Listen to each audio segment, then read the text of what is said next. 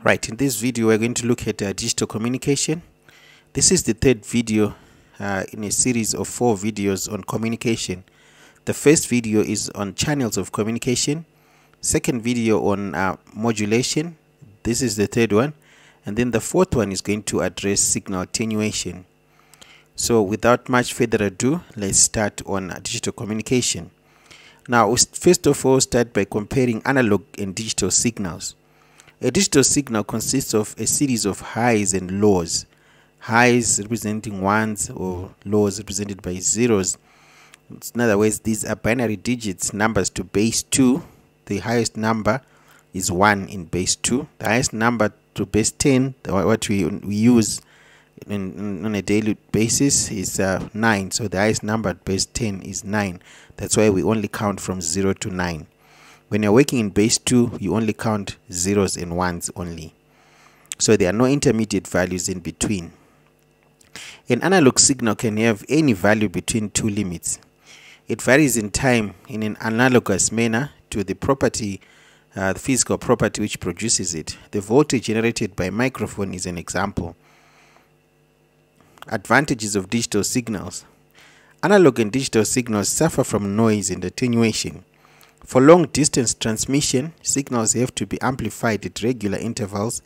The problem with an analog signal is that on amplification, the noise is also amplified. After several repeat amplifications, the signal becomes distorted and noisy.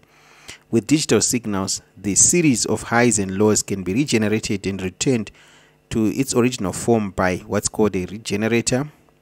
And these regenerator amplifiers, which they do filter out any of the noise. Data circuits are generally more reliable and cheaper to produce than analog circuits. Data handling. Extra bits of data can be added to a digital signal to check for errors in transmission. Digital signals are easily stored in computer memories. Now let's look at binary numbers. A binary number, like I said, it is a number that is to base 2. A decimal number is to base 10. Binary digit is called a bit. So it's called binary digit. So we've taken out the nary part of binary, and then we've taken out the digi part of digit. So we combine together, we form the bit. Okay, so binary digit, the short form is a bit. Right. Then the table shows how decimal number can be changed to a binary number. What you need to do is you just raise it to the power of 2. So 32 is 2 to the power of 5, 16 to the power of 4, and so forth until we get to 2 to the power of 0, which is 1. For example, converting 49, which is to base 10, converting it to base 2, you've got to put it in the table here. So 49 will be equal to 32 plus 16 plus 1. So 32 plus 16, it doesn't have 2 to the power of 3, it doesn't have 2 to the power of 2, it doesn't have 2 to the power of 1. It only has 2 to the power of 0. So it's going to be 1, 1, 0, 0, 0, 1. Okay, so that's how you convert it to base 2. Alternatively, what you could do is just to divide by 2. So you divide the 49 by 2, and then you get 2, and then 4, remainder 1, and then you go next, remainder, then you take the remainders from down upwards to get here. Please do comment if you do not understand what I'm saying. That should be an easy method of converting. But what I want you to remember is this method whereby you just make them stand as 2 to the power of 4, 2 to the power of 5, 4, 3, 2, 1, 0, and then you compare whatever you are having there to the highest digits that is going to be on your number.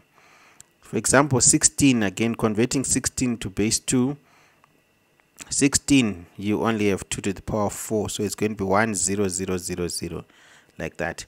And then 9, we're starting off at 2 to the power of 3, so it's going to be 2 to the power of 3, which is 8 plus 1, which is 2 to the power of 0. So it's going to 1, 0, 0, 1. That's how you do.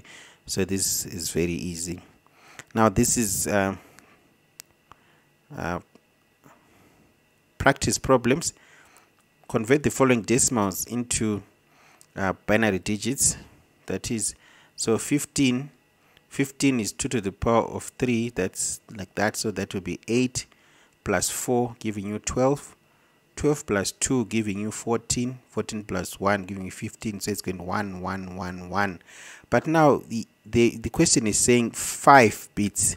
So 5 bits, which means that you expect to see 5 digits, 1 2 3 4 5. So 2 to the power of 4 is represented by 0 because it's not, doesn't reach there. That is in 5 bits. That's why we are seeing here as on the answer 0 1 1 1 1. So this 0 means that since we are expressing to 5 in 5 bits, we need to include that 0 there. Otherwise, if it was 4 bits, the 1 1 1 1 would suffice. Then next is 23. 23, so is less than 32, so we start from 16, so this will be 16. If we say 16 plus 8, you get 24, so it will be out. We want what do we want? We want 23, so it's going to be 16 plus 4, which is 20, 20 plus 2, 22 plus 1, 23. So it's going to be 1 0 1 1 1. So 1 0 1 1 1. There's a 5 bits already. And then the next one is 10. So 10 is starting again in 2. So this is going to be 8 plus 2, which is 10. So 1 0 1 0 1 0 1 0. But then since we're expressing to 5 bits, which means the next digit is going to be 0. So 0 1 0 1 0. And then the last one, 5 to base 2. We starting here now is 4 plus 1. So it's going to be 1 0 1. But then you have got 2 zeros before the 1. So it's going to be 0 0 1 0 1 to 5 bits. Then says convert the following into decimals. So when you're converting to decimals, what you just need to do is to put 2 to the power of 0 there, 2 to the power of 1, 2 to the power of 2, 2 to the power of 3, 2 to the power of 4. So it's going to be 2 to the power of 4 is 16, 16 plus 2, 18, 18 plus 1, 19, because these are all zeros. So the same thing here, 2 to the power of 0, 1, 2, 3. So this is 8 plus 4, 12. Okay. And then this one is going to be 2 to the power of 0, 1, 2 to the power of 2 there. So that's 4. So answer is going to be 4. Then the last one, 1, 1, 0, 1. 2 to the power of 0, 1, 2, 3. So starting 8 plus 4, 12 plus 1, 13. Okay. Right. Then moving on, analog to digital conversion. Right, so we have an analog signal here which we want to convert to a digital signal. How do we do it? We are going to sample at different intervals. Okay, so we are given the sampling rate usually. So what do? We freeze frame that analog signal at a particular time, because remember the analog signal is moving with time. So what a digital to analog converter does is it freezes at a certain particular moment and takes the values, and then it digitizes these values. When it digitizes the values, then it gives them as binaries. Okay, now when this happens, then we will have a digital signal coming from that. So the sampling rate is very, very important. So in this case here, the sampling rate or the frequency will be 1 over 100 times 10 to the power of minus 6, which is 10 kilohertz. So the sampling that will be, so which means every 10 kilohertz.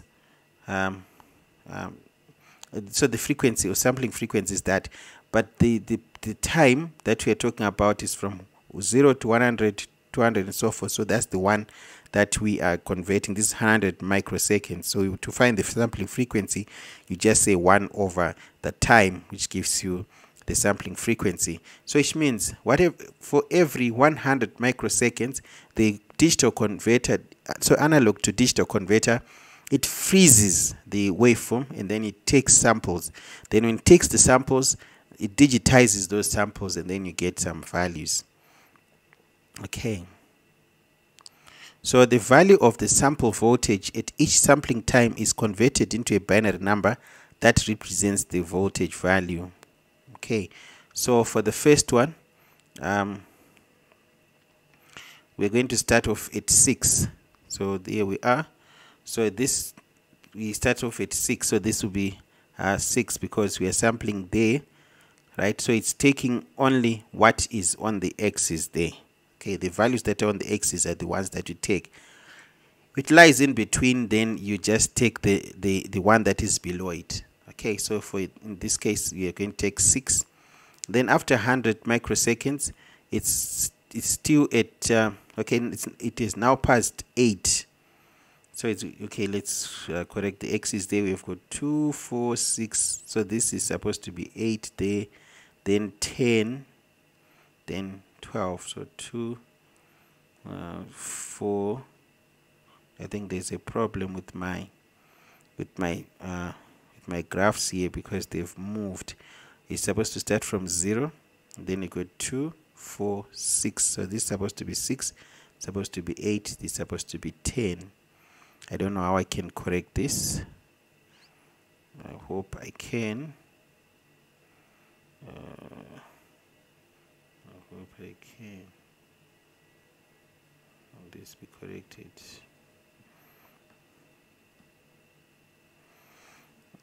Let's see. Okay, I'm going to stop the video here and then correct this and then continue from where I have just left so that we continue with our lesson. So it's going to be part 1 in the part 2 video. So just for now, just want to correct this graph and then continue. Signing out.